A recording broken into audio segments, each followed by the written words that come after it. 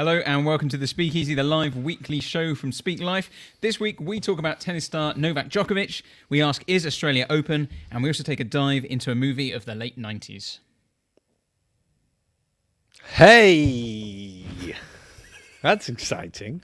Have we not got a stinger? I thought that was You were expecting another stinger. I was expecting something else another after video. that. No. Like that. Yeah, Oh, see, we've not just... Well, okay. We'll be right back after this. Welcome back. And we're back. Don't go anywhere. Well, this is good. Anyway, well, welcome to the SpeakEasy. My name's Feesey, and as always, I'm joined by... Glen Scrivener. And I'm Nate Morgan Locke. So, as has just been shown, the SpeakEasy is going to be taking a slightly different format from now on, which clearly doesn't involve that second stinger, which would be nice to let me know that before we started, quite frankly. A stinger, for those just joining us, is a video. Yeah, is what we're saying. A short little thing you just watched. Yeah, and so rather than each episode being devoted just to kind of one topic for like the whole thing, we're actually going to be diving into a few different sections in the show, and some of those things will recur each week. We'll also have kind of different bits. And one of those recurring sections is going to be what we've always done, which is really looking at something going on in the culture and in the news. And we're going to think about it a bit from a Christian perspective, and that's where we're going to start today. And we're going to think about an item that's been in the news for the last few days, and it's the events surrounding Novak Djokovic and his arrival in Australia for the Australian Open. So, what is the story here? So we've picked a really short one that we can deal with. just rattle it off. So vaccinations and borders and the place of celebrity and COVID. So we'll knock that on the head after about 10 minutes. Yeah, nice. No one will be that fussed about. I think, speaking as an Australian, I feel I can add value here. Yeah. Yeah? You've got to explain what's going on. What is going on? Down under. I think I would just throw into the mix sort of three cultural things. Well, what is going? Yeah, before we go, okay. Just give us a brief idea. What is the thing? Because some people might be, like me, kind of be a bit like tennis. So, Novak Djokovic is a tennis player, which is a game involving a ball about this size. You hit over the net. Yeah. Okay. And he's rather good at the game. He gets it over the net most of the time. And he is the reigning Australian champion, and he's going for his 21st Grand Slam. So there are 4 Grand Slams every year, and the Australian Open is one of them. Yep. And so he's going back to defend his title. He's going to Australia to be the greatest tennis player in the universe ever. But there's a couple of hurdles he's got to get over. I mean, for a start, he's been sort of famously unvaccinated, and back in April 2020 he sort of said, I don't really trust the vaccines. Yep. And you know, he's a sportsman who, like many sportsmen, are very fastidious about what they put into their body, but he is particularly fastidious about what he puts into his body. He claims that his great success is due to certain diets that are like very specific. But yeah, he does not want the vaccine in his body, and he's been quite skeptical and hesitant about having the vaccine. He still has not had the vaccine until he says he got COVID in December, and in mid-December he tested positive for COVID, and that then gives him a medical exemption under Australian law for him to be able to come into the country unvaccinated and participate in the tournament. So he arrives at Tullamarine Airport in Melbourne. He's detained by the authorities. He is put into quarantine. He then challenges, his lawyers kind of challenge his detention. And is he now a free man? I think, yeah, because a judge has overturned the cancellation of his visa. Yeah. And I mean, it remains to be seen. You know, what else is going to happen? This is sort of unfolding story. Yes, and part of it is this sort of Australian issue in that it is very politically supercharged. In that Melbourne is the most, or one of the most, locked down cities in all the world, and has locked down for more days than pretty much any other city on the planet for the last 2 years. Australia has taken a very locked down approach to COVID, and I think Australia is a much more safety conscious place than Britain. It's quite a lot more conformist than, say, Britain, certainly than America. I once did a rant, I think, on this program about Australians at pedestrian crossings. You know, if you go to Sydney, you'll notice that everyone is just queuing up, like obeying the little red man, because you will not cross against the little red man. Yeah. And I pointed this out on a speakeasy years ago, and people were like, "You actually crossed against the red man? You know that's against the law, don't you?" So it's Australia is much more conformist, much more law-abiding than I am. Safety conscious, very egalitarian, massively into mateship, and massively into not getting ahead of yourself, not getting a big head, not having tickets on yourself, not being a tall poppy. Even more than the UK. UK is very much into cutting down tall poppies. Yeah. Australia is that on steroids. And so Scott Morrison, the Australian Prime Minister, has been like, if you think you're somebody, Novak Djokovic, you can get on the next plane home, which is a very, very common Australian feeling. And it looks like in the polls that Novak Djokovic is not the most popular human being on the planet. And 60% of Australians are outraged that he would come to the country unvaccinated and think that he can get away with it. So that's where we are. And so why is it, what's the story, what's the myth of Australia that means that you end up with a kind of, you know, absolute conformity and you have this kind of tall poppy syndrome where everyone's got to be at the same level? So you have to abide by the laws all the time, and no one's allowed to get above themselves. Well, the joke in England is that, well, you're all descended from convicts, but you know one of the realities of that is that we're also all descended from prison guards. But I think part of the founding myths of Australia, there's a massive sort of mythology of the outback. Even though Australia is one of the most urbanized countries on the planet, our massive myth is of the outback and the drovers and the you know, working on your property and pulling together and mateship against the elements, right? Which is very much a leveling kind of a thing. And then World War I was a massive, you know, we had our baptism of fire, Australians and New Zealanders, you know, being sent over the top by the toffs, you know, the English generals sending Australians to their doom at Gallipoli and that sort of thing. And so Australians are all in it together, very egalitarian, very pulling together, very, very mateship, and not thinking that you're special. And so here comes Novak Djokovic. And, you know, just because, who cares? You know, and we're gonna show to you that you're nothing special, and you'll get on the next plane home if you think. And you have to go to the same sort of detention center, holding bay, quarantine hotel, whatever it's called, as everybody else. Yes. And you don't get to bring your private chef that you're used to having. And because rules are rules, said Scott Morrison. Which then is interesting, because now we've had the judgment that they went before a court and the judges said that actually he did have the legal exemption, and you know, he jumped through the correct hoops to come in. There is still the potential, I think, that the immigration minister could still eject him from the country. Even though the law says you could. And at that point, is it rules are rules? Right. Or you've got to make there's a tall poppy here. Okay. You know. So you make an exception of him. Make an example. He has to be shown. I mean, there's lots going on. There's lots going on.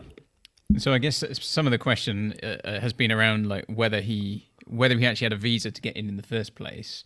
Now, presumably, to have your visa cancelled, you must have had a visa in the first place.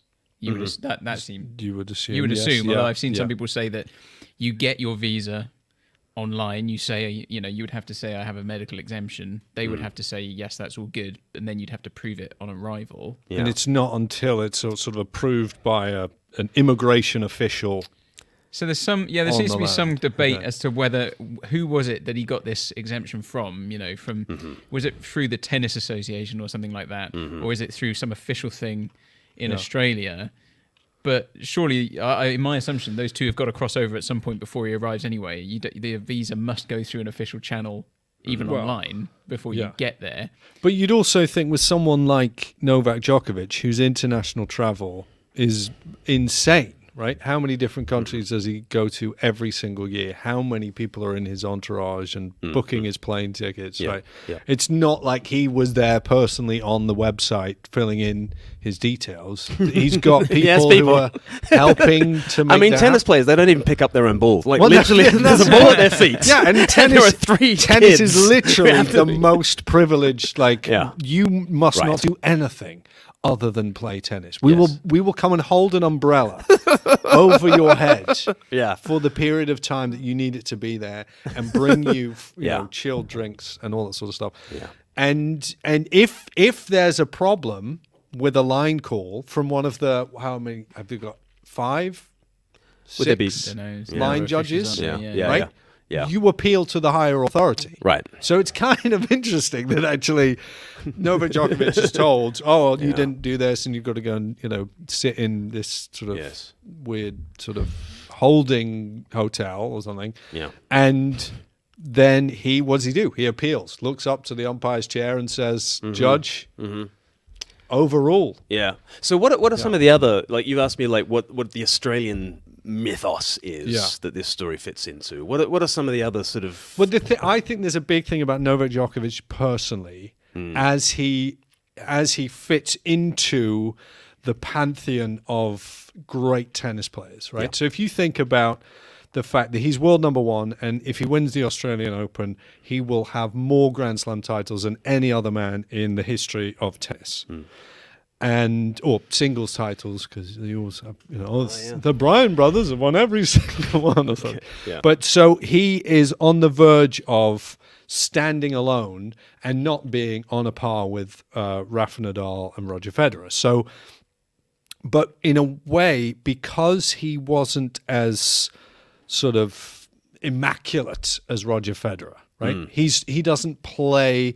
I mean, Roger Federer playing tennis is one of the most beautiful things you can ever see. His one-handed, like, backhand is just. Yeah. It's about as efficient a movement as a human being can make to make with something not a happen. piece of... not a hair out of place. And as it's he does all it. just Yeah. immaculate. And out comes the perfect watch, you know, in time for the awards ceremony and all that sort of stuff. Like, he is Switzerland personified. Yeah. And then you've got Rafa Nadal, who came in as this guy who was just going to hit the ball back every single time, and determination and grit and commitment, he was going to get through it.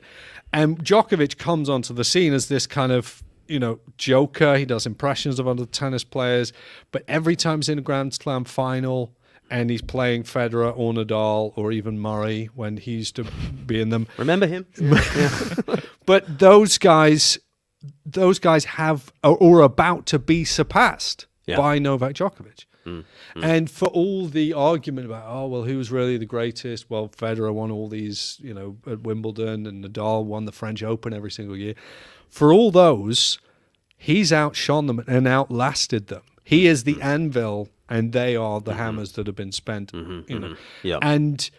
And there's a weird... I think it's a conspiracy. I think Rafa Nadal and COVID Roger Federer conspiracy? No, have that's worked together Oh. to sabotage Djokovic. You heard it Wow. here first. That's what's going on. This is... The truth will out. Yeah. Wow. And yeah, you'll So- see. You'll see. You'll see what's going on here. So you think, like, It's if got he- nothing to do with COVID. It's all to do with Rafa Nadal. It's to do with Roger, glory. to do with the It's Swiss. to do with the glory. Yeah. So you think if he wasn't as good at tennis, people wouldn't be that bothered by this? Like, if he was just more likable, like Well, if he was, I because think- he's not well- Mr. Personality, he's Well, just no, because efficiency. he's got personality. He's probably got more personality in terms of on the court and expression, right, Yeah. than the he hasn't other been two, backwards in right? coming forwards with his views. No, but the issue is that he's got this sort of bizarre pantomime villain Yeah. figure, which Yes. is you're watching Yes. tennis, Yes. and the type of banter that happens, and Yes. you know, the fact that every time Andy Murray ever plays tennis, someone is going to say, "Go on, Tim." It's going to happen. Someone's Yeah. going to do it because there's this kind of bizarre, kind of almost closed community around tennis. Yeah. And within that, without needing to be a proper villain, he had got a reputation for, you know, being... It was always a bit disappointing when he beat Federer in Like when he beat Federer in 2019 in the Wimbledon final, and it went to a tiebreak in the final set or something like that. Yeah. All of that stuff. He was an underdog in a way. Yeah. Even though he was winning Grand Slam titles all the time. So I Yeah. think within tennis, he has this odd position Yeah. of being perhaps the greatest of all time when it comes to Grand Slam titles, but not being loved anywhere near as much as Federer and Nadal. He's a very polarizing character, and it seems to me he is either Christ or Satan, depending on whether you're sort of pro-vax or anti-vax. You know, today I heard two quotes by people. So Martina Navratilova, said, I just wish he would. I know what his views are. I know he has his principles. But could he not sacrifice his principles? Take one for the team, she said. Could he not take one for the team in order to bring life? Because, wouldn't it be nice, Serbia is not the most vaccinated country in the world, and if he led the way, then others would follow, and there would be life through his sacrifice. And he's not being sufficiently Christ-like, sacrificing your principles for the sake of others. And therefore, he's a very bad man. Yeah. On the other side, people within his camp are calling him Christ. Like Jesus, he has been crucified for the sake of his values. He is the one man standing up against the beast, and taking it, for the team. And it just seems like everyone on every side has got a very Christian-shaped imagination about this. It's just on what side of things you land.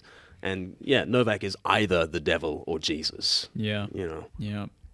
Well, so I mean, we're gonna move on from this in a second, but why don't, if you're watching at home, why don't you let us know in the comments? There you go. That's the question. Novak Djokovic, is he Christ or is he Satan? Let us know in the comments. Yeah. Let us know what you think. We're gonna dive down into our mailbag for a moment here. Just gonna think a little bit about some of the comments we've had in this week from people about some previous videos, and maybe think about what's going on with Speak Life. But we will come back to this in a moment. So if you're sitting there thinking about this and thinking, you know what, I think this is the case with Djokovic, put it on the chat now, and we'll come back to it in a moment. Okay? Yeah, and specifically, if you're with me on this is a conspiracy.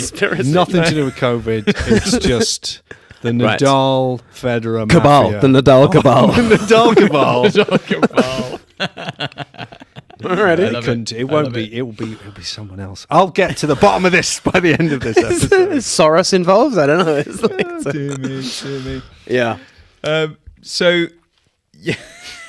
But I mean, one of the one of the big problems is who cares? Exactly. That's the end of tonight's show. He's a tennis player. He whacks a ball over a net, and he is a polarizing figure. And maybe he's Christ, maybe he's Satan, but maybe he's a tennis player, right? And part of what the problem is there's been a power vacuum at the top of our society where after the death of God, so-called. We don't have a religious dimension. We don't have a proper object of adoration and worship. And so what's happened is politics has now gone to number one in our lives, and politics is now heaven or hell, which makes everything supercharged. But then underneath politics, you've got entertainment and sport is now elevated to the political. And suddenly, so many of our debates about politics are involving sportsmen, and sportswomen. And these people, they get up at 6 a.m. If they're a swimmer, they just follow a black line, down the. If they're a rower, they get up at silly o'clock and we look to them for why. But within the rules, it's the greatest drama, right? It's the unscripted, right? Hopefully, right? Not according to you. Because within the confines of the game, once they're agreed, it is the greatest drama. Yeah. And the one we want to see, right? The greatest drama we want to see is the team that are, that's why the great comebacks, right? That's the story that everyone wants to say. I was there when, not when you thrash someone, 15-0, right? Or 3-0, just saying. Or 15 love. Yeah. 1 point, game over, right? But not because you triple bageled someone, 6 love, 6 love, 6 love. But when you were down match point. Oh, yeah. And you had nothing left, and somehow you managed to win that game. 2019, Headingley, Ben Stokes. On the Friday, England were down and out. On Sunday morning. Yeah. And the champion rises again. So to say that I appreciate there's an elevation because these people, why, if you're good at sport, should you have right understanding of anything else, right? Yeah. But because we're looking for the hero to embody the full hero, yes, we do want the sporting hero to have moral virtue and to have courage and to have everything else. And so they're going to be loaded with this because they're heroic, right? And because we are messianic and we have messianic hopes and we're always trying to find a place to put them. And then when we put them in the wrong place and they fail us, like we crucify them and we do, cut them down massively. Yeah. It's part of human nature, isn't it? To be tribal and to identify with your champion and to Yeah. So within the game, it's you are, in one sense you are the Christ, right? Once you score that goal, right? Yeah. So who do you say he is? That's the question. Yes, some sage on the Baptist. Sorry, we'll come back. Anyway, so last week you guys did a speakeasy without me. I've been doing speakeasy without me, seeing other behind your back. So that was on Epiphany, is that right? Yeah. Yep. Yes, it was. Yes. Sorry. You're quite right too. And we have had some thoughts on that. We were thinking of you. Yeah. Yeah. It meant nothing to us. It meant nothing. We have had some comments in. You've been chatting on Twitter about this, haven't you, Glenn? Mm-hmm. So Bianca Hopcraft enjoyed it. She said, wow, I learned so much interesting things, so many interesting things about Epiphany that I didn't know before. Thanks a lot. And then she had an epiphany. Nice. She said, I especially like the things you said about the astrology stuff. That part was, and still is, always the trickiest for me to understand. How could God use astrology to talk to people? Now I feel a bit more open to talk and think about it in a biblical way. Well, if it's in a biblical way, that's good. You know, don't just pick up any astrologist or at the back theologian or something. They are certainly yes. As we said, if you didn't catch the last episode, we said the stars definitely are saying something, but they're not saying that a tall, dark stranger is destined to come across your path or to change jobs. The stars are not that into you. The universe. They haven't declared the glory of God. Yes. Yeah. They're just not that into you. They're not just... Yeah. But that's good. And that came up, I think, in part of that exchange there, because you talk about Psalm 19. You mentioned it here. Presumably you talked about it in the... Did we even mention... Yeah, we might have mentioned Psalm 19. It does, because it came up on Twitter in your discussions, because you mentioned about the heavens are talking constantly. They declare the glory of God. Day after day they pour forth speech. Night after night they declare knowledge. Yeah. So yeah, the universe is screaming at us, and there is a sense of Jesus is Lord. Creation's voice proclaims it, and we're walking around, and most of it we're not paying attention. Isn't it funny how we probably sing that? We sing that song. Jesus is Lord. Creation's voice proclaims it. We know Psalm 19, but yet we are like. As soon as we hear anything about people seeing something in the stars, it's written in the stars or whatever, we're all a bit like, whoa, hang on a second. And so Augustine sort of spoke against it, like in Confessions and in City of God, largely because there's a fatalistic astrology coming out of the Greek mindsets, where so Ptolemy comes up with, he was the one who's really sort of codified the zodiac and things like that, and it was very much deterministic. And so, sort of the classical understanding is that everything is determined by the fates; it's all determined by the stars. And what Augustine objects to about the astrology that he inherited is the fatalism of it. That if the stars are sort of parallel to the angels, in a sense, outside of Christ, we are determined by the elements, and the heavenly bodies are above us, and we just accept our fate. But in Christ, we've been raised above the heavens, right? And that there's actually an amazing freedom that we have, and we're not determined by the stars. So when he was reacting against astrology, it wasn't that the stars are saying stuff. It was that you're not determined by this stuff. You're determined by Christ, and you've been freed from the natural world in that sort of way. And so astrology as divination is, of course, outlawed in the Bible, and the Bible's got lots to say against divination and all, and thinking that you know the future through it and all that kind of stuff. But astrology as discerning through the spectacles of Scripture what the creation is saying, I think there's a place for it. And what's a horoscope? Because big questions. I read in one recently that there were two men who were trying to prevent another man from getting ahead of them. And I was like, oh, what does that mean? And it turns out that the name of the first one, ER, keeps repeating.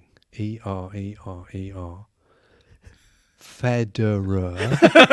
Roger. Second one, lots of A's. Rafa, Nadal. Turns out it's happening. This is Nostradamus kind of. But what is a horoscope, level. right? Because horoscope? Okay. Because why is it not hours. called reading your astrology in the back? Like, what's the connection? So the horoscope is the scope. You're looking at the hora, which is the time or the hours. Okay. And so above us, you can divide the heavens into 12 hours or 12 houses, 30 degrees each for the 360 degrees around us. And and one of them has been named Sagittarius and Aries and Leo and Libra and around they go. And so the horoscope is looking for where the sun moves through Sagittarius or the sun moves through Libra and that sort of thing. So those 12, which is a bit significant, you mentioned that the other day, and we need to get someone else on who knows a little bit more. Which is true every week. But, yes. But that thing of the fact that they see 12 houses of the zodiac or signs that is interesting, and interesting that the book of nature and the book of Scripture would have these kind of overlaps and similarities, and inordinate amounts of nonsense talked in this area, like by me and everybody, and so you take it all with massive punches of salt. But if we're at least open enough to be able to say that the heavens are declaring something, then isn't it interesting that there's a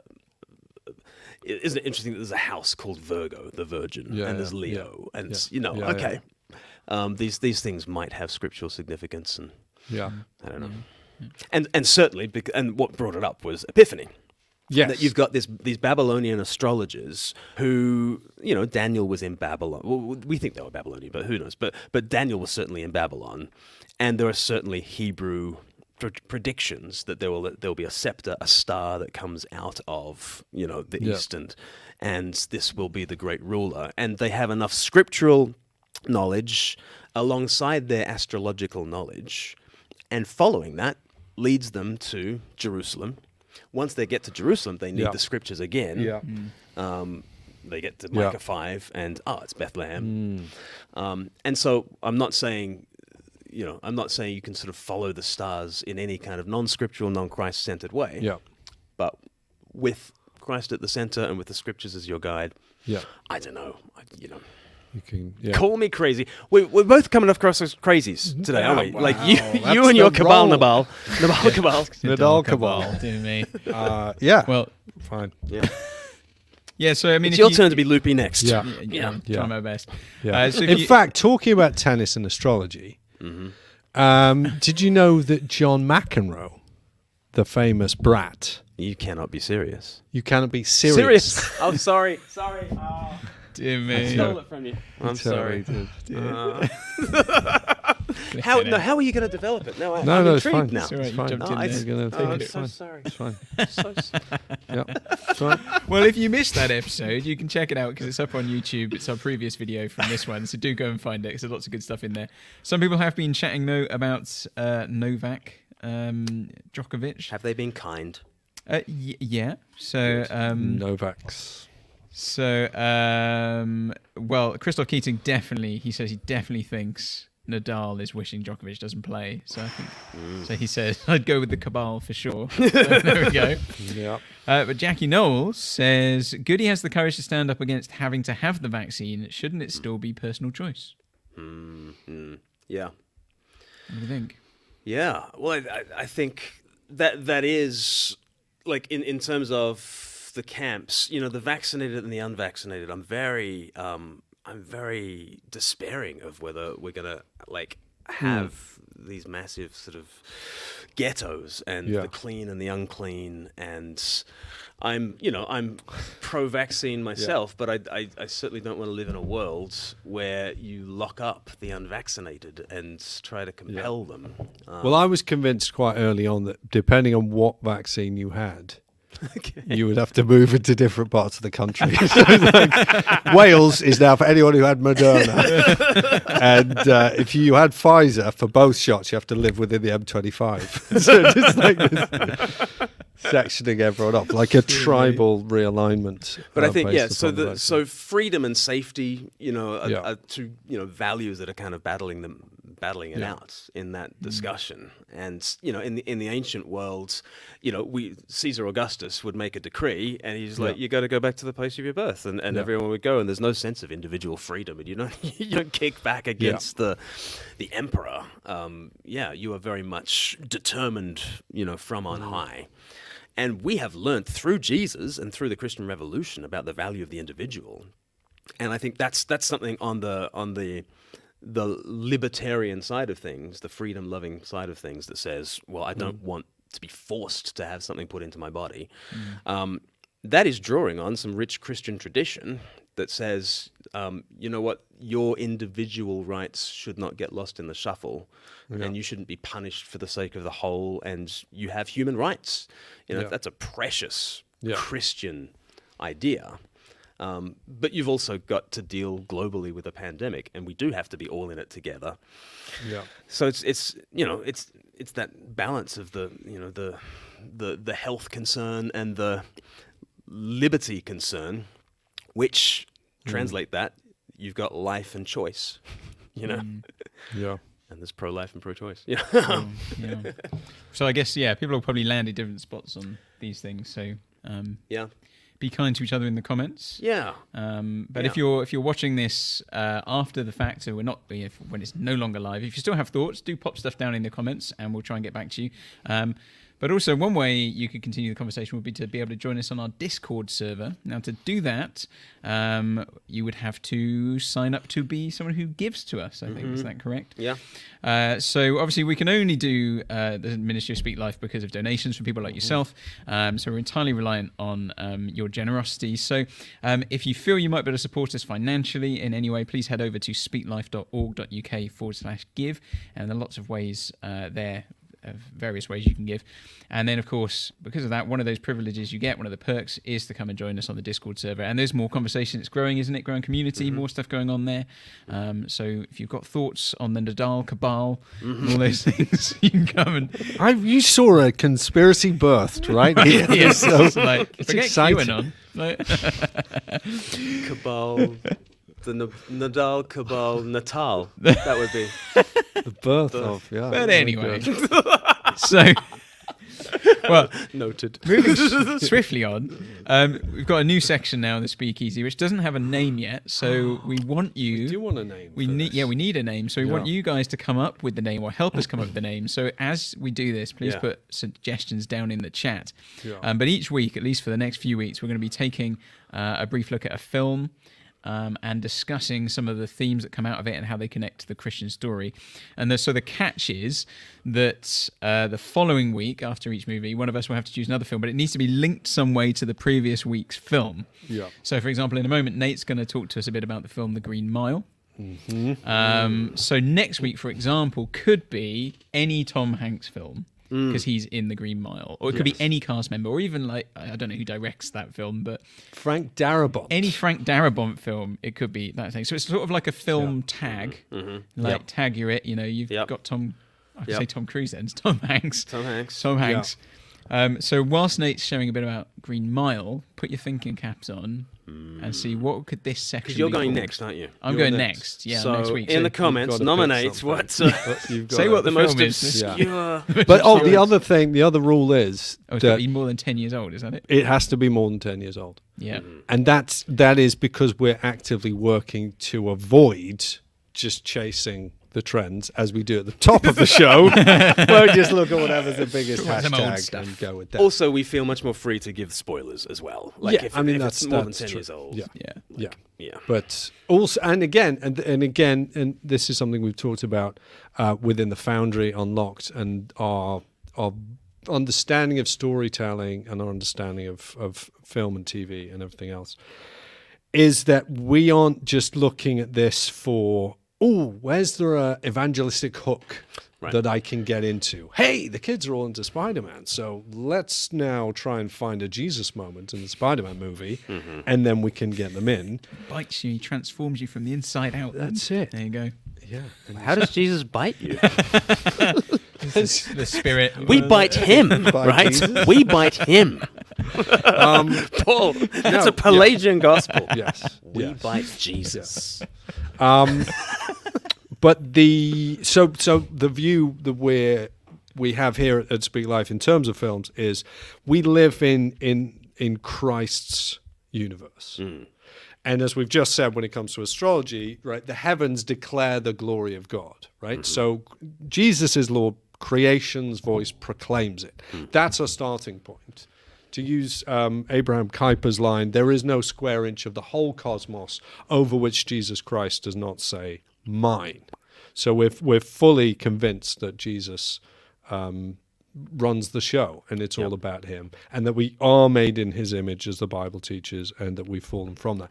So therefore, when we find a great film, find a great story, what we're saying is we're expecting to see shadows and types and echoes and whispers of the true story. Yeah. Because kind of that's the only stuff we've got to work with. Yeah. So Stephen King has said about writing stories. On writing, he says stories are found things like fossils. Yeah.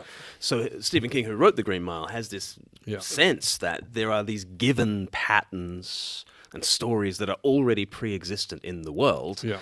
And we're kind of saying, yes, Stephen. And the shape of that dinosaur or whatever it is Christ-shaped. So, And that we to stretch the analogy. Christ-shaped dinosaur. It was just bites you. The comment. Christoph Keating. We bite Jesus. Glen Scrivener, 2022. John 6. Taste and see. John 6. Christoph. Yeah. Unless you eat the flesh of the Son of Man and drink his blood, you have no part with him. Christoph. In your face. Christoph. Bite Jesus. Anyway, Nate, The Green Mile. Yeah. In the Street Bible, actually, Jesus says, "Bite me." Yeah. That's the thing. This is a hard teaching.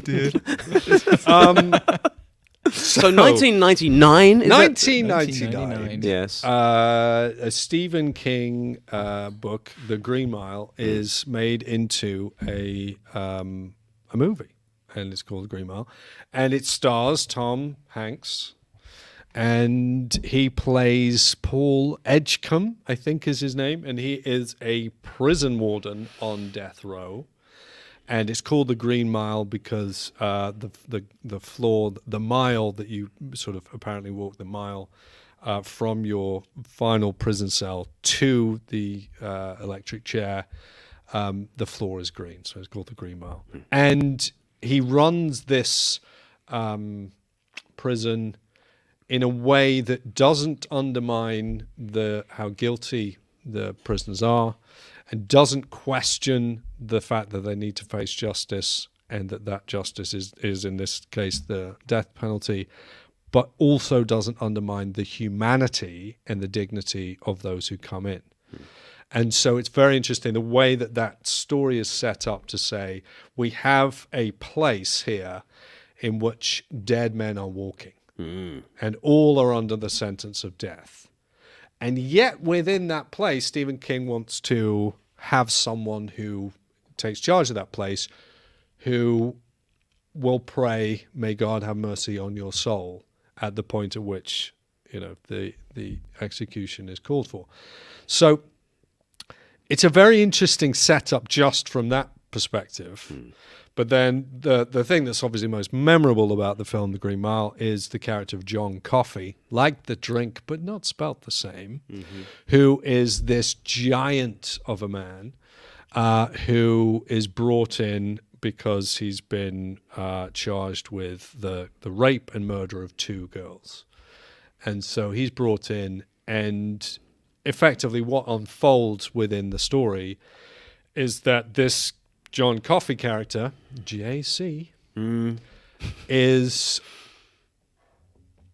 able to heal and redeem and bring life in a way which causes you to question the nature of his being in this prison. And there are other characters, Percy Wetmore, who is a very kind of vindictive and twisted character. He's an assistant sort of prison guard, and the great drama of it is that they're trying to get him off the Green Mile because he doesn't respect the dignity of the inmates. He doesn't respect their humanity, and he has this perverse interest in watching the executions. And so he's quite twisted, and so the big tension is how they're going to get rid of him off the Green Mile. Well, it's tricky because they hate him, but they can't just dismiss him because his aunt is some kind of state governor or something like that. Therefore, they get into this sort of pact to say, okay, we'll let you go up front during an execution, and once you've done that, you will put in your transfer request straight away. So I think rewatching it, I mean, it's about 3 hours, I think.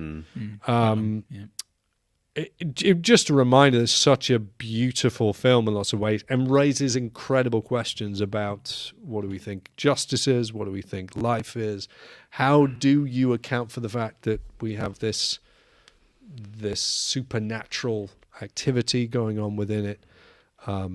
Gorgeous film.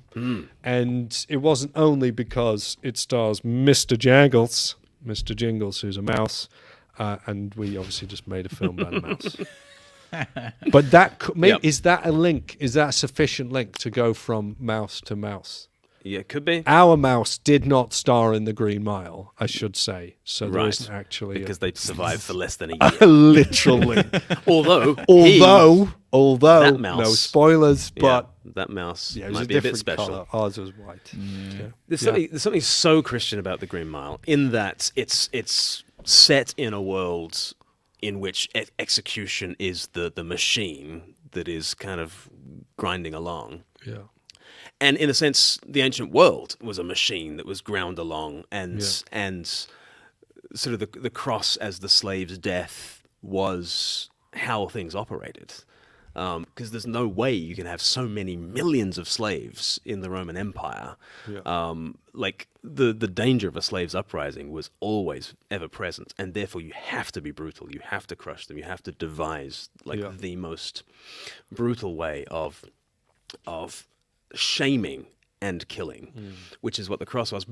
And the equivalent is kind of the electric chair, really. And yet you have someone who shows up on a cross, upending the world and upending your views of who is the guilty and who really are the brutal ones, and who really deserves to live and doesn't. And so, like in a sense, like if a Christian made that film, you would sort of be like, oh man, it's too you know, it's too on the nose, it's too but it is like a passion play in so many ways. You know. And such, it's a great story. Stephen King obviously wrote the book on it, but in terms of the filmmaking, it's just really great to watch.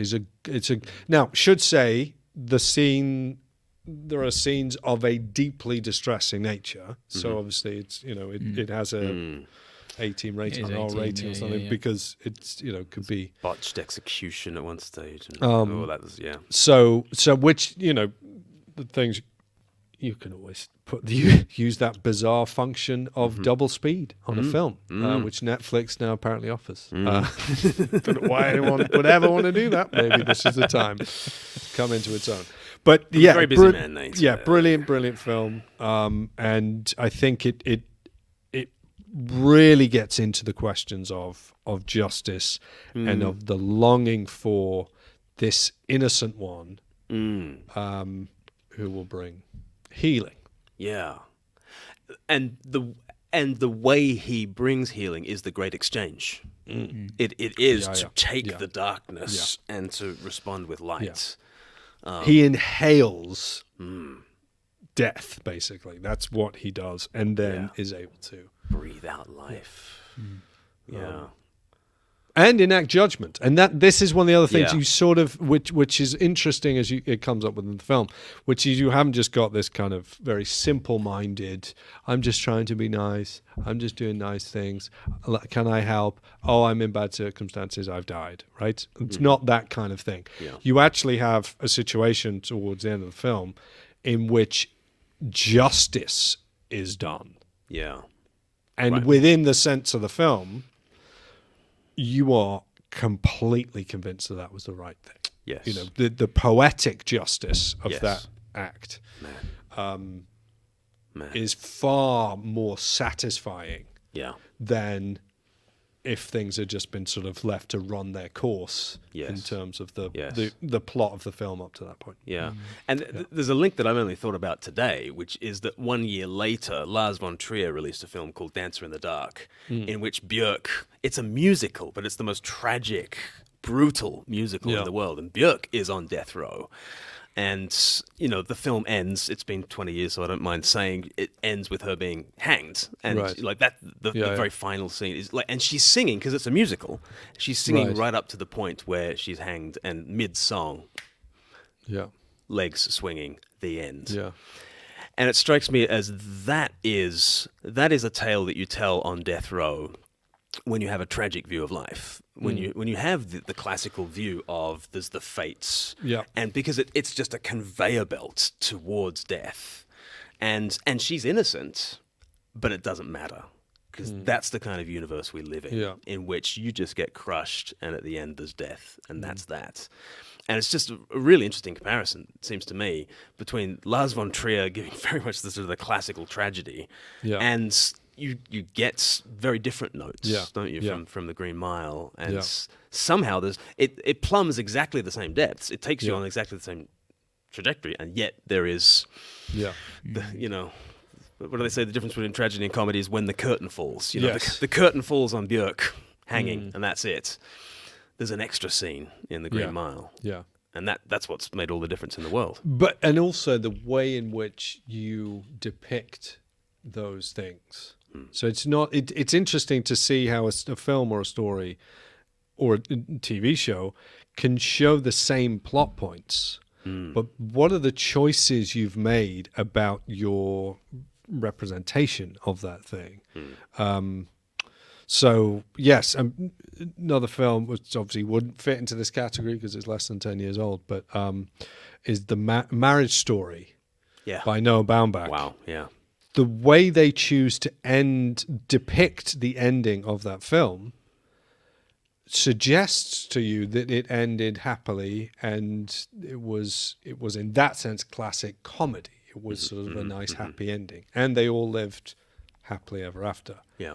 But when you actually look at what happened over the duration of the film, you're like, no, this was tragic. But you've painted sin in virtue's colours. You've sort of you've depicted it in such a way.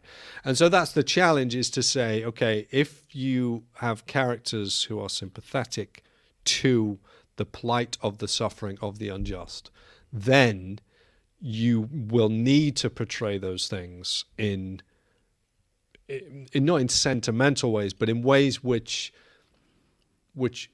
understand the nature of the mortality of human life, as being potentially tragic, but with a ringing bell of hope somewhere. Yeah. Whereas maybe I've not seen The Dance in the Dark, but I'm imagining that there is no such softening of the blow if it's just a case of dangling feet. Yeah. There's a total fragility of Björk's character, and your heart just breaks for her. But it is just all brutality at the end, and she's snuffed out. Can I just ask one question, because I know time is flying, but the power of a story like The Green Mile is you can watch John Coffey, and you like when the reveal comes that he was entirely innocent and that he's giving himself in love and all that kind of stuff. That can make me cry in a way that I wouldn't ordinarily cry in a worship service in church or when I'm reading the scriptures. And yet, I'm reading about the death of Jesus for me, and I'm not crying. I'm watching this made-up story by Stephen King. And I'm a blubbering wreck. Is that a bad thing? How should I think about that? I think, well, it's the thing of study. Don't just feel your emotions, kind of study them in a way, right? That's not to say absolutely at every moment, like snap yourself out of, whatever it is you're feeling and observe yourself in any sort of way. Yeah. But when you watch a beautiful film, which has a profound effect on you, reflect on that. Ask, what was it about that film that was so powerful? Don't dismiss it as, oh, so sad, wasn't it? And then off you go, right? And don't just sort of say, oh, it was manipulation and we should avoid this at all costs. Yeah. Ask what was true about this that meant that it worked. And if there are things which affect us and we think, I'm not sure about that, we should reflect on that as well. And contemplation of your own experience watching a great piece of cinema or whatever it is an important part of your Christian reflection. And that when we just go, oh, this is about worldview, analyze it, get the worldview, bang, and now we've got a connection with the culture or an in for an evangelistic conversation. We've dismissed the art itself. And we've boiled it down to something that it isn't. Whereas when we engage it as it is on its own terms and fall under its spell in a way, and then we come out of that and we reflect on it. Why was that powerful? What was true? And as in the same way as I would look at the stars, what is this teaching me about Christ? As I look at the movie stars, I should do the same. Nice. And thank you very much. We'll leave it there. So Wendy Lomont says, I always thought a lot of Stephen King's work as very Christian, even a lot of his scariest stuff. In terms of ideas for a name, I think we've only got one here. Emily Rodder said SpeakEasy, play on the old nickname Talkie for films. Talkies, yep. She says maybe not the suggestion you'd expect from a 25-year-old, but there you go. Talkies. I don't think we had any other suggestions for a name, although there's a lot of love for from Christoph Keating and Robert Pizer, hope I'm saying that right, for the next film to be Galaxy Quest. Galaxy Quest. Because what's the link? Sam Rockwell was in Green Mile and Galaxy Quest, which also has Tim Allen, who's in Toy Story with Tim Hanks. It's full circle, so Galaxy Quest for me. We could actually just go around 3 films constantly. Toy Story, Galaxy Quest, Toy Story, and then you do Green Mile again. Or just every film is Tom Hanks is a Tom Hanks film. Maybe that's the thing. We call this the Tom Hanks film appreciation section. We call it theological reflections. T. Hanks for all the memories. Oh dear. Well, on that note, we definitely got to Thanks stop, for watching. So, guys, hopefully you've enjoyed tonight's episode. As always, give us a like and a subscribe here on YouTube. That's always helpful for us, helpful for you guys to see the stuff that's coming out as well. And it means hopefully you'll see all the other videos that we bring out. If you can follow us on things like Facebook, Twitter, Instagram, even TikTok, we're on all the social medias, so please do follow us there. So thanks for joining us on the SpeakEasy. It's been a bit of a different format tonight, but we hope you've enjoyed it. Do let us know what you think, because we're going to keep on tweaking it a little bit. And thanks to Nate and Glenn for joining me. Thank you, Paul. Thank you, Paul. And we'll see you again next week. See ya.